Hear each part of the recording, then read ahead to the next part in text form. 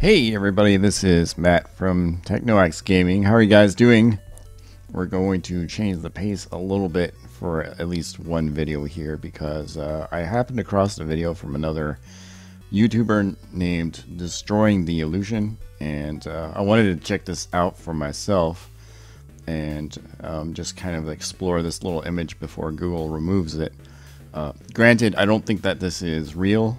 I think this is maybe kind of a prank, as the other person said. This is probably just a prank being played on us. But what this is this is Google Mars, and they've posted a very clear image of something on the surface of Mars. And this is one of the reasons why I think we're being pranked here. Is like, I don't think they would make that kind of mistake if this were true. But it's interesting to kind of see like the way they set this up. So we're gonna try and analyze the mechanics of this image here. First and foremost, you've got the solar panels here, because that would probably be the best thing to generate power on the surface of Mars. Obviously, you don't have oxygen, and so you can't burn anything like coal or like gasoline or like oil or anything like that. And plus, you don't have any rivers to generate power through dams. So really your only option to generate power here would be through like solar fields right here. And I feel like this is one of the indicators that this might be false, because I can't imagine, like, if you're already setting up these giant facilities, like, I don't think this amount of solar fields would be enough, especially from Mars, which is farther away from Earth and receives less sunlight. I don't think this would be enough to generate whatever power you need for this, like, facility right here, and all the, the power that generates, like, needed to generate all of this and maintain all this stuff right here. And we're not just talking about like lights and heat and stuff like that, which you need more heat on Mars because obviously it's further away from the sun, it gets less heat. But then you have to also worry about things like, well, you've got to have a self-contained system that scrubs carbon dioxide and feeds the facility oxygen, and obviously that would take some power as well. But not only that, but you can see, and maybe they did this for a realistic effect. You can see that obviously they took into account that Mars is probably a really dusty place, and you get a lot of dust going across these solar panels, and it'll probably affect the performance on it. But nonetheless, they kind of like thought about this design really well, though, because you can see that these solar panels actually feed this, what looks like a substation, and that substation probably, these lines go from the substation to like the buildings, and that's what basically feeds the power off of these substations. However, you'll notice that these lines are really straight, and I don't think that that's unless those lines are like above the ground, like I don't think that's an indicator of like its reality, honestly, because first of all, regular power lines have kind of a sag to them, and yeah, we're kind of like looking at them from above here, but they kind of like have a sag that they need to maintain to like be able to maintain a certain power output. I know it's weird. It's just something that I learned in college, basically, that three-phase power, there's a reason why that the lines that you see have a certain amount of sag. Not too much, where it looks kind of like a broken horse, but just enough so it basically maintains a certain amount of power and heat and everything like that. Now that I'm looking at this, maybe it is the case that the lines here are above the ground, because I can't imagine these things being on the ground, because they would basically follow the curves of this of the craters and like the features of the Martian surface here. We have a big facility right here, and if you'll notice, like a bunch of these facilities, like most of them have these fans here, and maybe the logic behind that would be you would have these like units, kind of like environmental like maintenance inside the facility, because obviously you would need to be able to generate some amount of oxygen and also maintain the temperature inside these buildings. And this is probably what these fans are, basically. Yeah. Can't really just say what these features are. There's another power, it looks like another power substation here feeding this side of the facility here.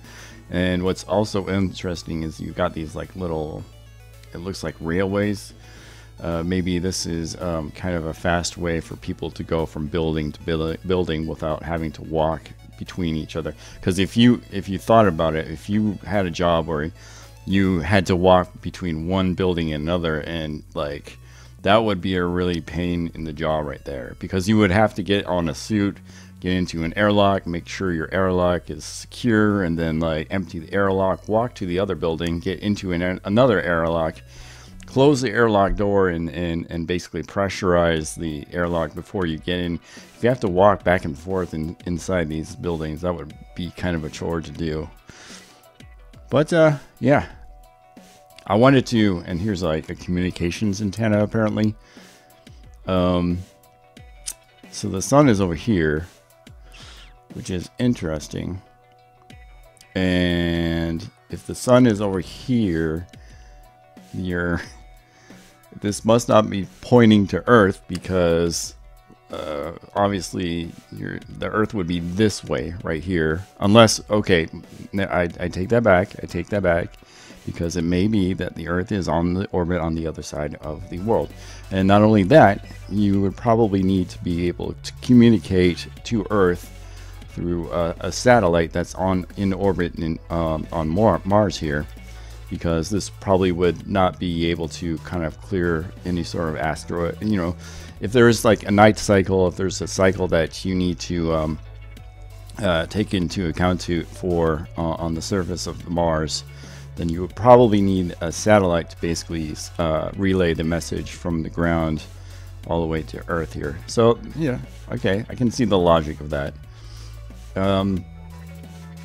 What I don't see, and maybe I do see, maybe this is a vehicle right here. Are these vehicles, like besides this right here, there are no real obvious vehicles.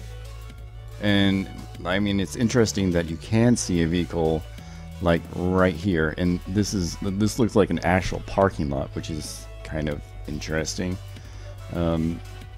You would think, and maybe it's because it's the surface of Mars, that people don't want to really go all out that much. Like, I don't really see any sort of like other vehicles really out and about on the surface here. Not really. Nothing in the near facility. And you know, it's interesting that you get like black and white here, either black and white clarity and then blurry for everything else, and then you get black and white clarity, and then all of a sudden you get, bam, you know, color and clarity with this one right here. So what else? I mean, I don't know what this would be. I'm pretty sure that this is transportation between one building and the next, and you can kind of see the same thing right here. Maybe these are the main buildings that people kind of hang out with, and this is kind of like a special facility or something like that. And yeah, that looks like the facility. I can't really add too much intelligent things here, except for it looks like this is kind of built over this interesting, maybe it's an excavation point right here that they're kind of trying to hint at. They're like excavating something, because this is definitely a different surface feature from the rest of this area. So that's interesting. It looks like maybe they're kind of digging or are basically uncovering something around here. So yeah. But anyways, I wanted to basically do this to basically show you what's on this thing. I'm sure in a few days or so they'll probably get rid of this image and they won't want you to see it, or they were like, ha, we pranked you and everything like that, and they'll just take it off. And maybe, I think this is basically a work shed. I don't know. It looks like basically a basic shed that's got basic materials here, and they're storing stuff over here. Yeah. Good job, Google, on the the dust here. You can see across the buildings there was a lot of dust that they took into account when creating this image. Dust, lots of dust.